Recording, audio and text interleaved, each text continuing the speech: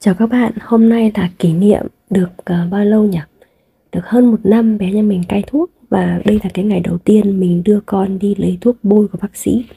Tại vì bé bôi kem dưỡng ở nhà là không đáp ứng. Và bôi 6-7 lần mình mệt quá, mình mệt mỏi quá, mình mới đến xin thuốc. Mình lúc đó thật là sai lầm. Các bạn nhìn bé thì cũng không hề có đỏ gì nghiêm trọng cả.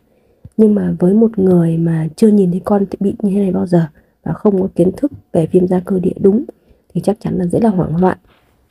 Cái ông bác sĩ đầu tiên rất là quan trọng. Nếu ông bác sĩ đó mà là một người sợ tác dụng phụ của corticoid thì ông ấy sẽ kê cho một cái liều rất là thấp và dặn bạn bôi với tần suất cực kỳ ít và không theo kiểu như là bôi nã đạn 2 tuần 1 tháng đâu.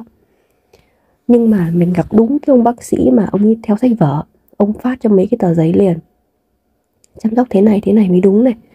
Và ông ấy kêu là phải bôi triệt để, tức là bôi tới mức mà nó trắng rồi mày cũng không được dừng. Ông ấy nói rõ là trắng rồi cũng không được dừng, phải bôi tiếp cho đủ một thời gian.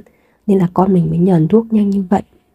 Mình khuyên các bạn là đã đi khám, đầu tiên là phải đi khám 3-4 người vào.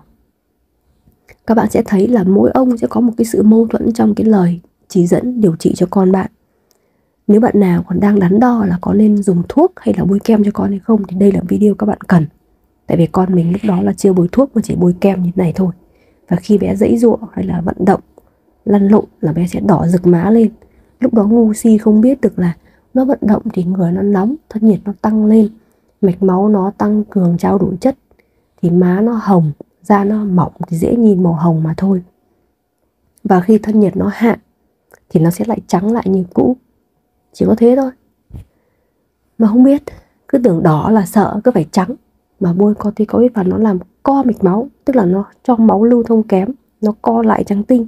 Thì khi càng trắng, tức là thuốc càng mạnh, nó co càng mạnh. Chứ không phải là nó tẩy trắng hay gì cả cái làn da của em bé đâu các bạn ạ. Rồi lúc đó nhìn ra em bé tầm tầm kiểu như vậy này. Lúc này là đang chờ để được mẹ cho đi tiêm. Thì lúc tiêm xong nó giãy giụa, nó khóc cũng ác. Nó khóc xong thì cái hơi nhiệt nó giảm đi ấy, thì nó lại trắng lại như cũ một chút.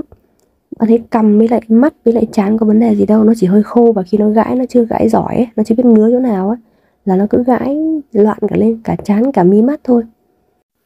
Với những bạn nào mà da em bé bị tầm như con nhà mình ấy thì nói thật các bạn, đó là lúc mà con mình bị nhiễm thuốc ấy mà nó ngứa kinh khủng, mặc dù nó không có vết chàm trên da ấy, đó mình mới tiếc nuối.